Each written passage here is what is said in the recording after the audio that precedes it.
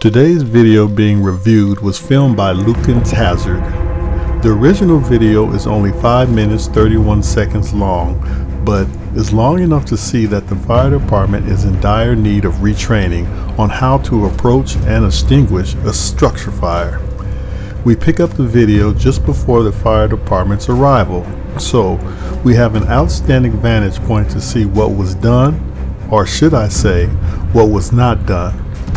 We have a well-involved trailer park home with fire showing from the dwelling.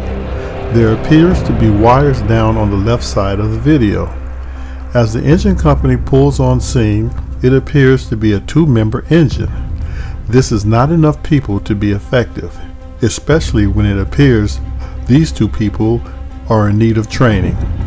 As a brush rig pulls on scene behind them, the trailer is going well. It takes approximately 2 minutes from when the engine arrives to them applying water to the trailer with an undersupplied hose line.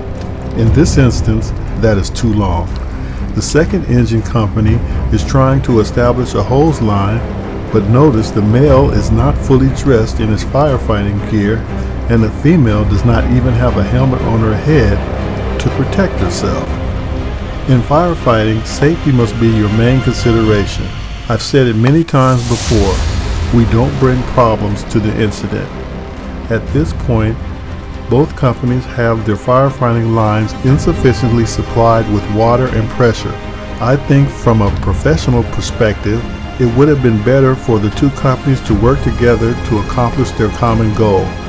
If these firefighters had laid out the line correctly, there would have been no need to have several people trying to adjust the hose and remove the kinks so the water will flow.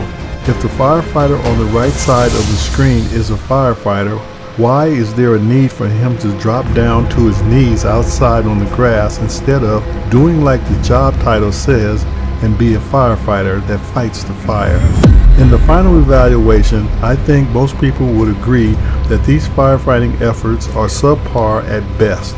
The community that has entrusted their safety to these individuals deserves better than this from the people that are sworn to protect them.